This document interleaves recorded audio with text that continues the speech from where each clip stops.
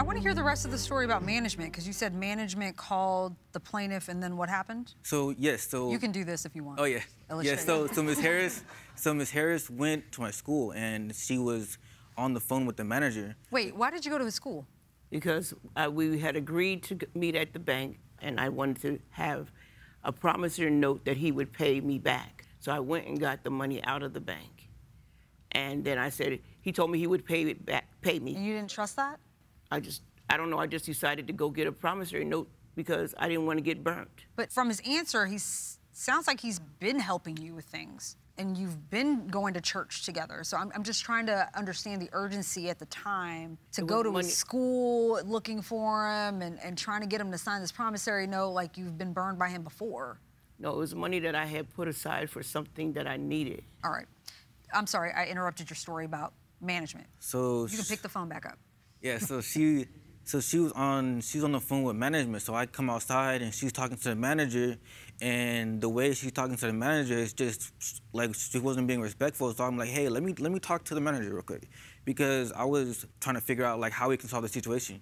So I was talking to the manager, and she was saying, hey, see, this all would have been a different situation if you would have just went to me when the incident happened.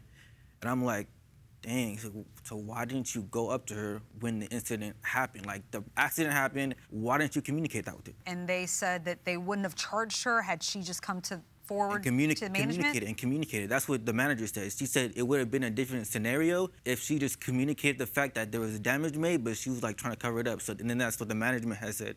The management was like, oh, you were trying to cover it up to make it seem like nothing happened. And do you have a response for that? I wasn't covering it up. I got busy doing other things, and then I finally went over there. And she wanted the money then? Right, as soon as possible. Mr. Berry, you talked about the plaintiff harassing you and your mom. Were you living with your mom in the building? No. Same building or no? I'm not living with my mom. I'm just, my mom has a lot going on, and so I was trying to communicate with her, like, this is a me and you situation. Do not go to my mom. Why did you go to his mom? He's grown. I didn't know 21. He had moved out of there. So you were just looking for him? Yeah, I was looking for him. You know, you promised on the 17th. The 17th is gone. You have his number. Why involve his mother? He didn't answer. How did your mom feel about it?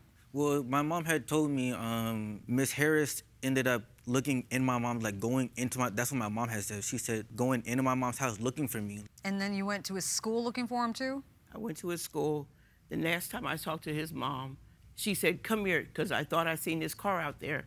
And she said, come up to my house. I'm going to show you he's not in here. And I said, I don't need to go up to your house. How many times had you gone to the house? Okay. Twice. How many times did you call her? Once. How much money did you give her towards this $1,000? Because I saw $5.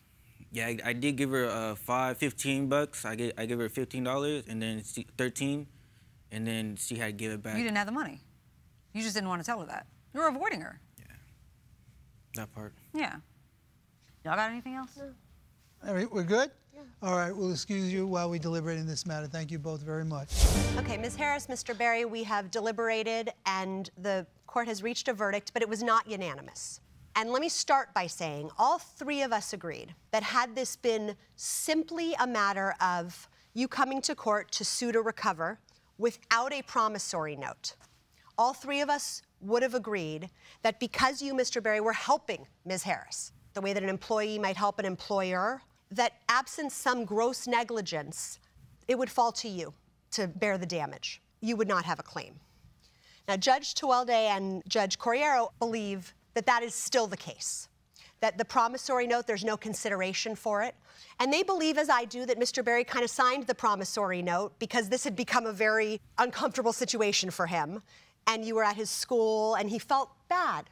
And I understand that. And you know, let me say, we don't think there's a bad guy in this situation. You know, it's just about where the damage falls and where the loss falls. So, Ms. Harris, my co-judges felt that even with the promissory note, there was no consideration for signing the promissory note, and so you're not entitled to recover on that. Had it been my verdict, I would have found that the two of you resolved the situation with the promissory note, and therefore you would have been obligated to pay her as a result of signing that, not as a result of the underlying incident. However, majority rules. So the verdict of the court is to dismiss the plaintiff's complaint, and we wish you both the best.